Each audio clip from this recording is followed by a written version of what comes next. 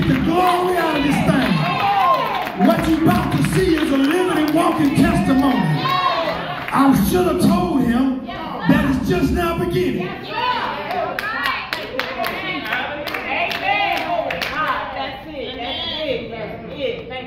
And so I was led on to prison. I went to prison and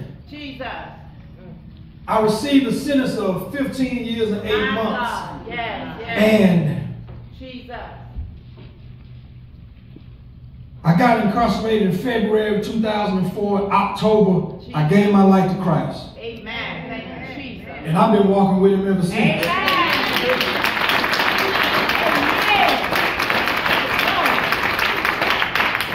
But as I began to walk with Christ, then my vision began to become clear. Like Paul described on his Damascus Road experience, he said that he was blinded.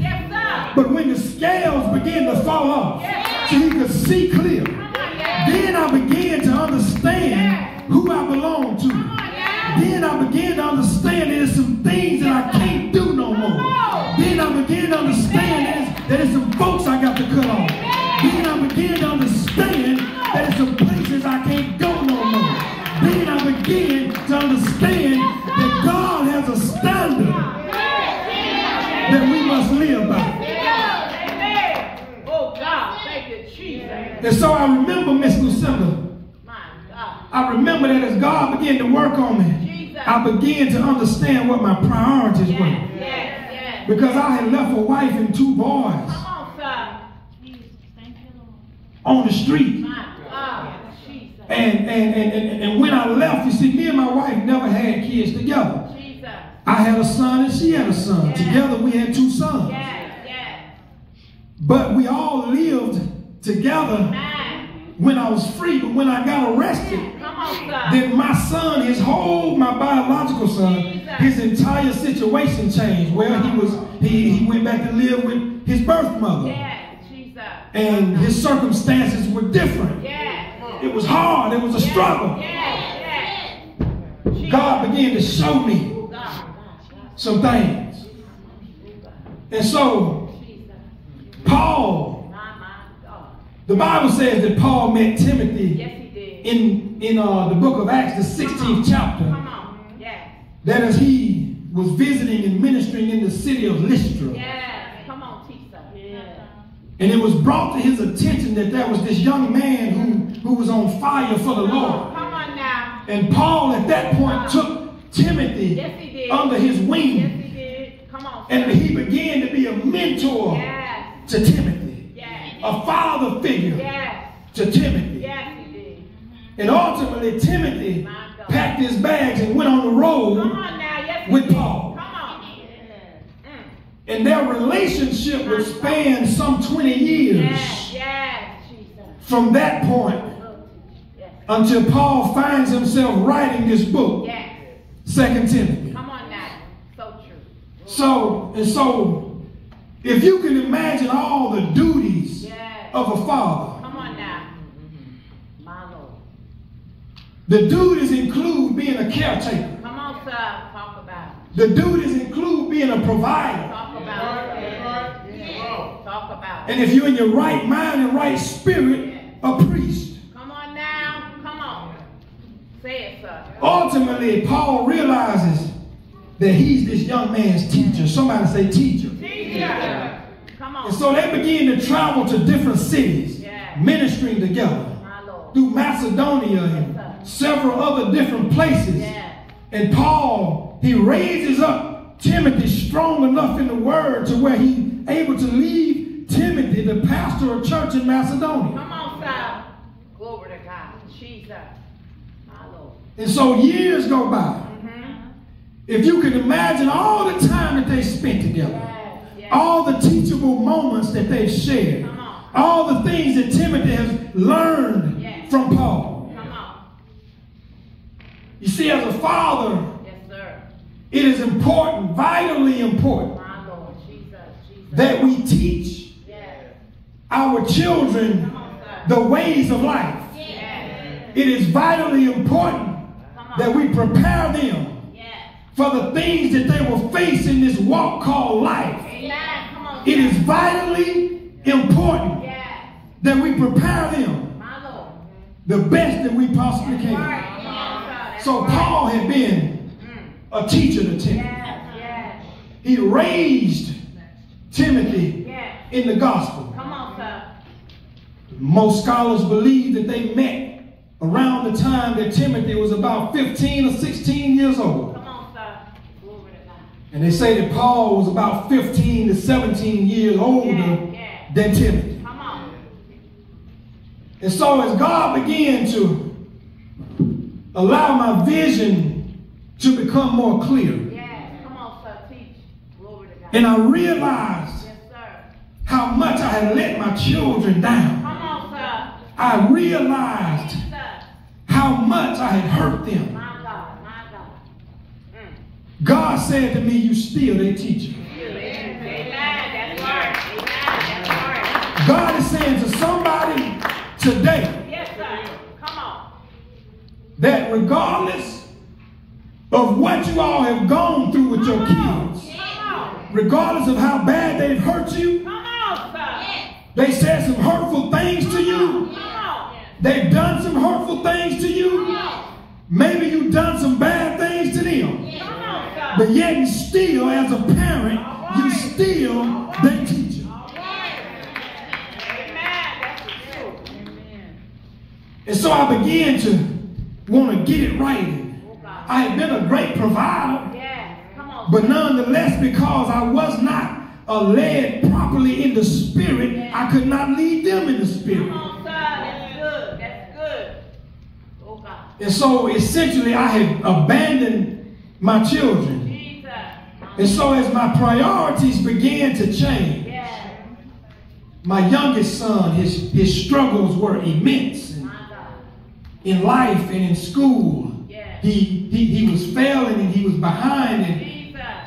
I was able to maintain and to keep a good relationship with him through phone calls and visitation and things of that nature, but yet and still, nothing beats your presence.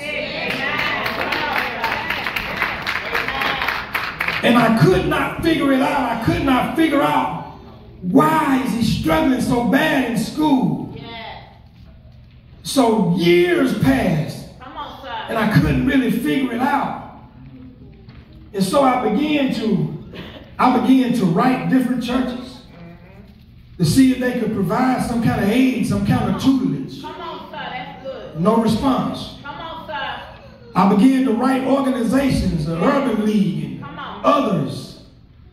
No response. And I remember sitting in my cell one day, and I was sitting on my bed, and God said to me, you're his teacher. Oh, my God. Oh, my God. Oh, my God. Jesus. Can I shed just a little more light on it? Say it again, sir. That's good. God said, you're his teacher. My God. My cellmate worked in the prison education department. Jesus. My Lord. And so I got the idea in my head. I said, Gio, his name Gio.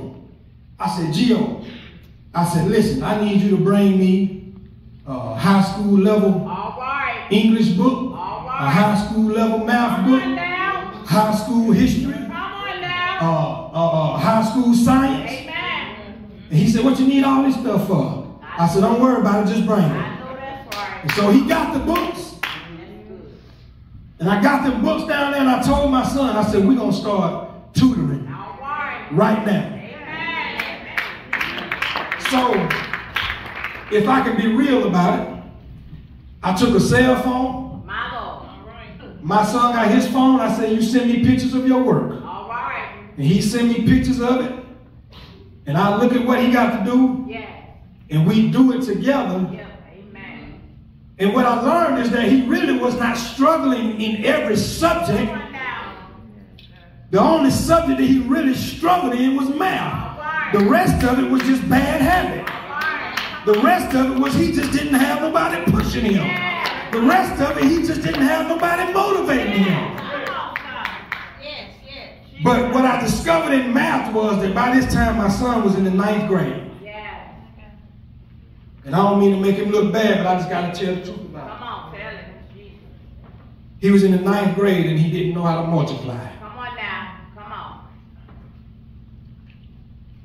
And I said to myself, I said, how is it that he can be passed to this grade and that grade when you learn multiplication in about the 3rd grade? Right.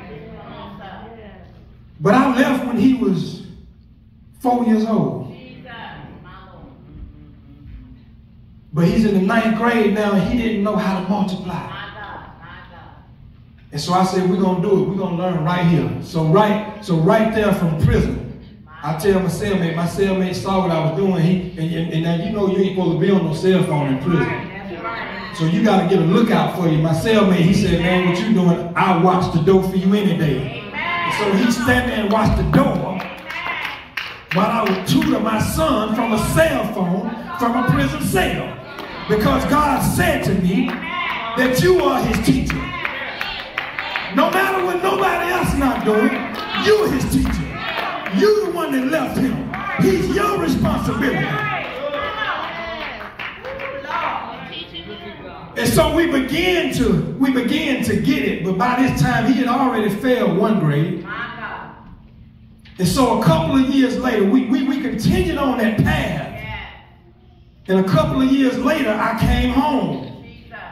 Well, when I came home, I wasn't inside the home, but I was at the halfway house. And so it was kind of still a hindrance. And so my counselor at the halfway house, he said, well, where you want your first pass to be? They give you a pass to go somewhere for a couple of hours. I said, I need to go to my son's school. I need to set up a teacher's conference. And so he looked at me. He said, you don't need to go and go to Walmart and get your hygiene and get this and get that. I said, I need to set up a teacher's conference at my son's school. And so we set up the conference. And see, another thing that I had done from prison is I got all his teachers' information. The principals, I was writing all of them. And I was trying to let them know that he's not standing alone, but that he do have a family and a father that do love him. And so I began to email them. The prison set up an email system where you could email. I began to email them. I never got a response. But when I walked into that teacher's conference and I introduced myself, then there was a few of those teachers who said, okay, I remember you. You've emailed me time and time again. You've written me a few letters. And so we began to talk about my son's situation, and I began to share some things with them. And I got to tell you that right away they did not get it. All right, come on. And so we left that conference. My God. And I began to contact them every single day. Every one of his teachers every day got an email from me. Amen. What is it that he need to do? Amen. What did he do in class today? How do you feel he understands the work? Come on. There came a point in time when they realized that Daddy was serious and Daddy wasn't going nowhere. I believe I got some witnesses up in here. And so after a while, I no longer had to email them. They would beat me to the punch. I would wake up to emails. I would go to bed to emails. They would be telling me, Mr. Brinson, Elijah has this assignment. He needs to do this by this day. He got to have this turned in. And so we began to make some ground, but he was yet still trying to understand. He was still going through changes because when Daddy came home, some stuff had to change. God said you got to be tenacious. Somebody say tenacious. See, to be tenacious means to be determined. To be so determined, you got to tell yourself that ain't nothing going to stand in my way. Ain't nothing going to stop me from seeing it through. You got to be tenacious.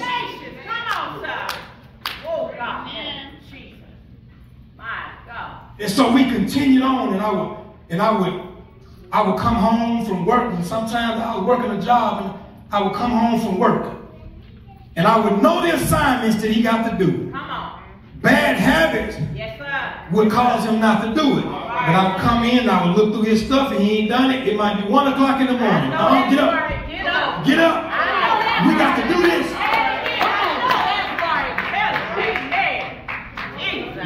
o'clock in the morning. No, you're going to get up. And we be up to about 3 in the morning sometimes doing homework. Making sure that it was done. And so what my son had to realize is that either I'm going to do this work or daddy going to get in my behind. Either I'm going to do this work or we going to be up to 2, 3 o'clock in the morning doing it. So I might as well just do it on my own so daddy ain't got to come messing with me. See, it's something about a father. See, going back to that mother lion.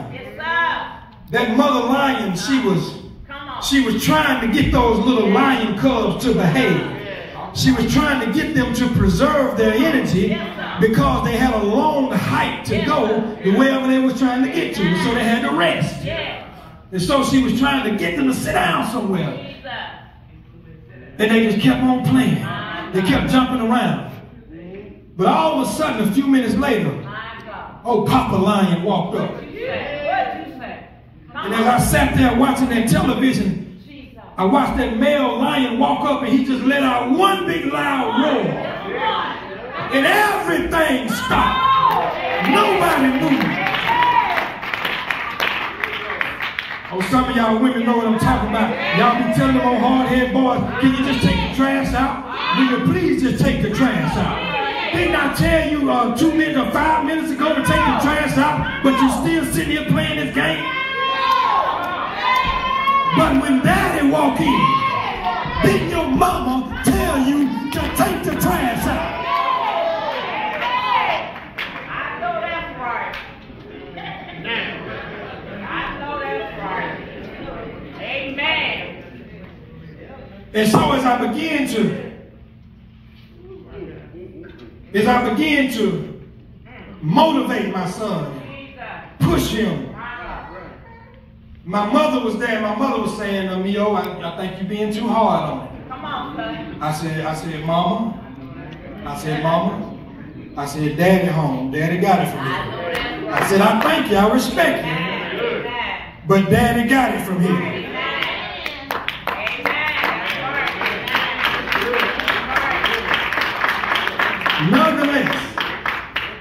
Nonetheless, my son, he began to work harder. He began to try to get it together. But he still failed. In that same year I came home. I had been home a few months. But change was being seen. You could kind of identify it. So he failed. Now he's 2 grades behind. He's 2 grades behind. Watch this now. Watch this now. Watch God. He's 2 grades behind. And I continued probably every couple of months or so. I set up another teachers conference. And we game planned and we strategized. Well, when he started school in August of 2017, which should have been his senior year, he was in a 10th grade homeroom.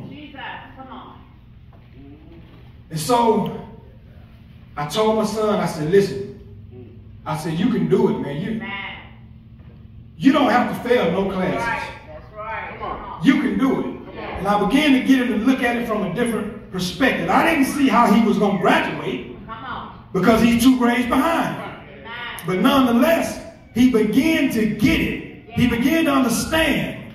And so, as the weeks and the months went on, he's just about on the honor roll. Well, then there came a time nearing the end of the first semester. And we had another teachers conference.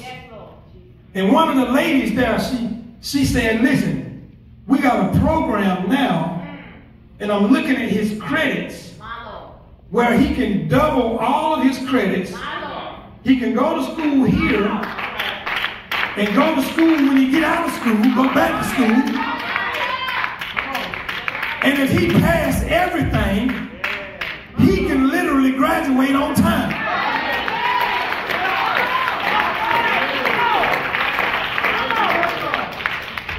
And so I looked at my son, I said, do you want it? He said, Daddy, I want it. And I had to warn him. I said, listen. I said, it ain't going to be easy. I'm going to push you. I'm going to motivate you. But if you want it, you can have it. He took 21 classes. 21 classes in order to graduate on time. And I'm here to tell you that God did it. That he was able to start the school year off in a 10th grade homeroom, and he ended up walking down the aisle, didn't have to go to summer school. He ended up walking down the aisle with his classmates in the year that he was supposed to graduate in. You see, it's something about being a father. You see, no matter what the circumstances are, no matter what you're going through, no matter how difficult it is, a father is still a father. You see, what Timothy realized is that Paul still yet loved me, that I'm still on his mind. Even though he's faced with certain death, he's writing me from a prison cell. You see, what we got to know as fathers and as parents in general, that no matter what we go through, no matter how many times they hurt us, no matter how much life has beat us up, that yet and still, I'm still a father. We got to know that God is on our side. God is saying you a father anyway. Through thick and thin, you still that child father. I don't care if the baby mama ain't acting right. You make sure you got a relationship with your child. I don't care if the world is beating you up. It don't matter if you're in a prison cell. You make the best of it because it's still your responsibility. I believe I got some witnesses up in here. You see, a father is still a father. No matter what we go through, no matter how hard it gets, a father is still a father.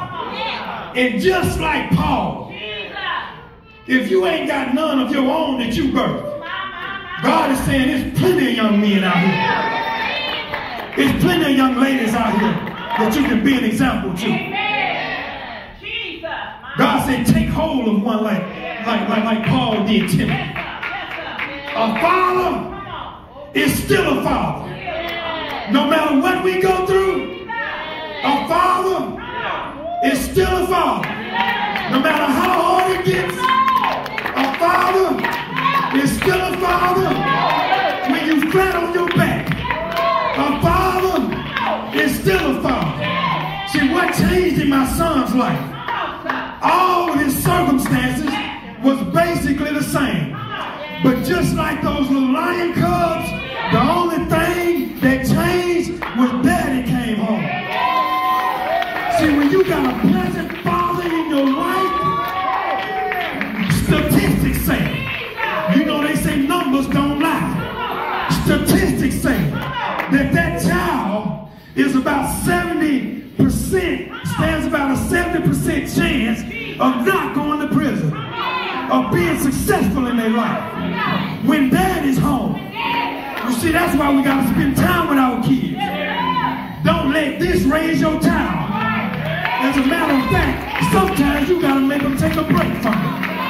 As a matter of fact, you got to put some parental guidance on this thing. You see, a father is a father.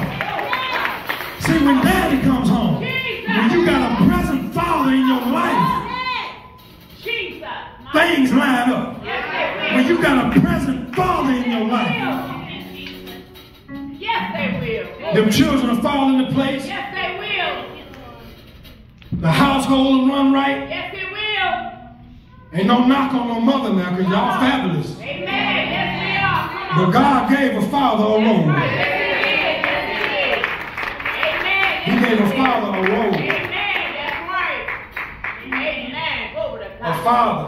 Yes, sir. I'm going to tell you something, Miss Annette, Kia. Jesus. In closing, I'm going to say this. Jesus. I remember our neighborhood over there on 4th Street. And I tell people this all the time.